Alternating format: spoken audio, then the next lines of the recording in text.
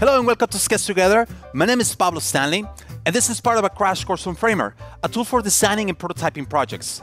On this video, we're going to learn how to enable targeting to layers so they're usable in the Code tab. We'll also learn about their layout and hierarchy and some of their other properties. Pretty simple stuff. Let's get started. When you place a layer on the canvas in Framer, it is smart enough to guess the layer's hierarchy based on its visual position. This position is also reflected here on the hierarchy of the layers panel. Let's look at this example.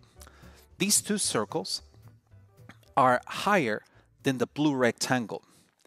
But once I drag them on top of the rectangle, then they go below here on the layers list because now they are a child of the rectangle. Let me drag this one too, and you will see that this red oval is a child of the green oval, which is also a child of the blue rectangle. And all of this was done automatically. And now if I drag it, it looks like it's a group. It is really important to understand the constant of this relationship. So for example, here I have this icon that is inside this background layer.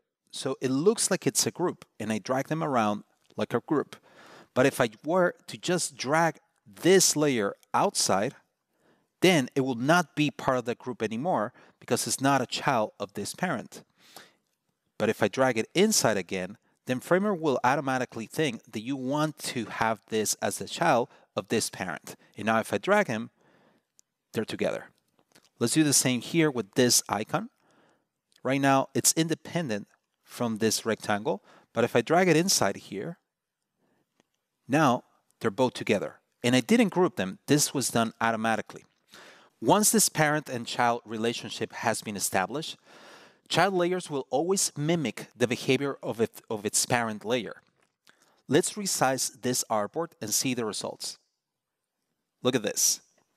Right now, since I put these layers closer to the border, Framer is understanding that I want them to be pinned to the background layer, which is the parent of them. So if I resize it, you will see that they don't stretch. They only are pinned, and the padding and the sizing remains the same. If I do the same to the artboard, you will see the same happening. And also, these layers remain centered to the artboard.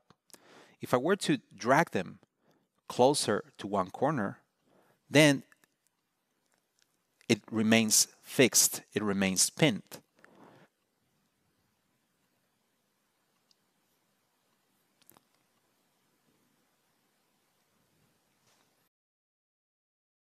It is also good to understand the alignment properties of the layers. The alignment properties obey the position of the parent. For example, this child layer, if I align it here to the left, it aligns to the left of the parent, not of the artboard. If I align it to the center, it aligns to the center, and so on. If I were to align this one too, it will align to the bottom, center, top of the parent layer. Let's do the same here with this one. If I want to align it to the center, I just want to click here on the center, and now it's aligned to the center of the parent. Now if I resize the parent, the layer remains in the center. If I resize this parent too, this layer remains pinned to the top. To make the layers you design in Framer usable in the Code tab, you have to enable targeting. Let's enable targeting for this little button. I just selected, and here on the layers list, you will see a little icon that looks like a target. If I just click on it, now I have enabled targeting for this group. I'm going to go to the Code tab, and you will see that now it's enabled, and I can add animations, states, or events. Continue watching so you can learn how to add animations, states, and events on layers that you have enabled targeting.